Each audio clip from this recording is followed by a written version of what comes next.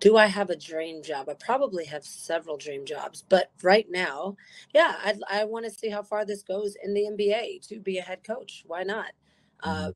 people, it's never happened, as we all know, and are people ready for it? Like, come on, we live in the world that we still have first of everything. We live in a world that people of color are still the minority in certain things.